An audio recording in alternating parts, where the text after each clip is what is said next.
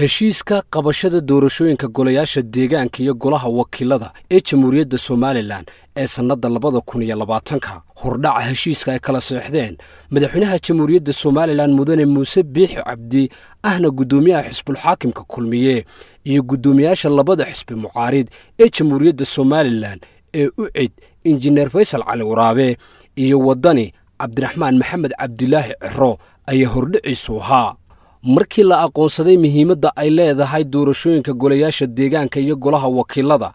markii la garwaaqsaday caqabadaha hor yaalla hanaanka doorashada ee xilligan markii la yaqiinsaday ka go'naanshaha xisbiyada siyaasadda ee ah in si wada jir looga gudbo heshiis la'aanta iyo in la gaadho heshiis loo dhan yahay oo lagu qabto doorashooyinka golayaasha deegaanka iyo golaha wakiilada kuna dhacaan si nabadgelyo ah xor iyo xalaal ah sanadda 2020 sida darteed saddexda xisbi qaran ee Jamhuuriyadda Somaliland ee kulmiye AkiiD iyo wadani waxa ay ku heshiiyeen qodobadan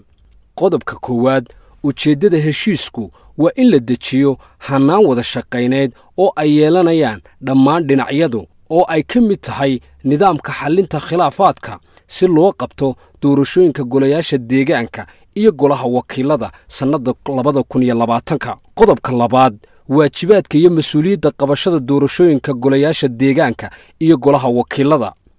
gudida doorashooyinka qaranku waxa ay leeyihiin awoodda sharci ee doorashooyinka golayaasha deegaanka iyo golaha wakiilada waxaanay u igmanayaan gudida farsamada maamulka doorashooyinka dhammaan qabashada hawlaha farsamo ee doorashooyinka golayaasha deegaanka iyo golaha wakiilada si waafaqsan xeerarka iyo qawaaniinta doorashooyinka dalka qodobka saddexaad waajibaadka iyo mas'uuliyadda xubnaha gudida doorashooyinka qaranka si gudida farsamada maamulka doorashooyinka ee TEMU ugu diyaar garoobaan shaqadooda gudida doorashooyinka qaranku waxay ka mas'uul yihiin u gudbinta xukuumadda ee miisaaniyadda doorashooyinka magacaabista caydhinta xulashada iyo ansixinta shaqaalaha iyo ku dhawaaqista taariikhda doorashada iyo natiijada doorashada qodobka afraad xubnaha gudida farsamada maamulka doorashada xubnaha gudida farsamada maamulka doorashadu waxa uu ka koobnaan doonaa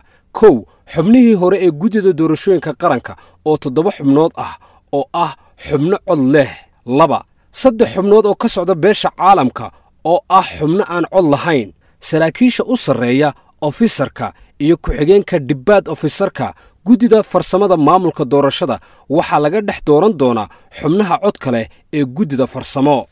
qodobka shanaad waajibaadka iyo mas'uuliyadda gaarka ee gudida farsamada maamulka doorashada waajibaadka iyo mas'uuliyadda gaarka ee gudida farsamada maamulka doorashada ee ay qayb ka mida waajibaadkooda iyo mas'uuliyadoodaba ku xusan yihiin qodobada 14aad iyo 15aad ee xeerka doorashooyinka qaranka ee deegaanka iyo madaxtooyada ee xeer nambar 2021 oo u wakiisheen gudida doorashooyinka qaranku waa sidan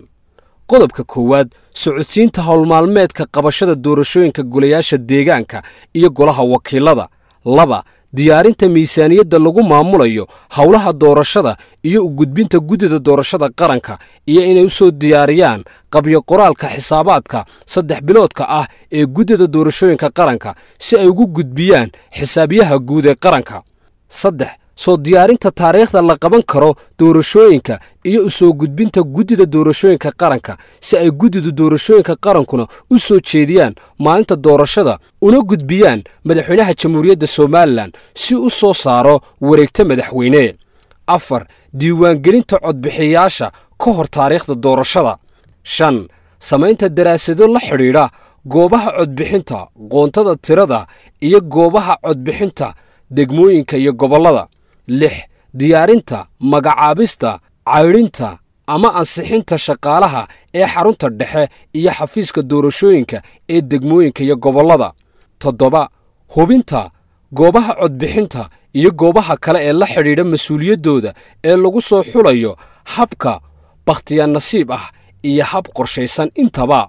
8 ka garniqida iyo dhexdhexaadinta khilaafaadka la xidhiidha doorashooyinka kuwaas oo saraakiisha doorashooyinkuna ee kala duwanna soo gudbinayaan 9 curunta shuruudaha siyaasadda iyo xeerarka anshax marinta doorashooyinka ee xisbiyada siyaasadda iyo saxaafadda 10 inay ahaadaan mas-uuliyiinta ay la xidhiidhayaan dhammaan badaneeyayaasha doorashooyinka oo ay ka mid yihiin beesha caalamka hay-adaha fulinta bulshada rayidka ah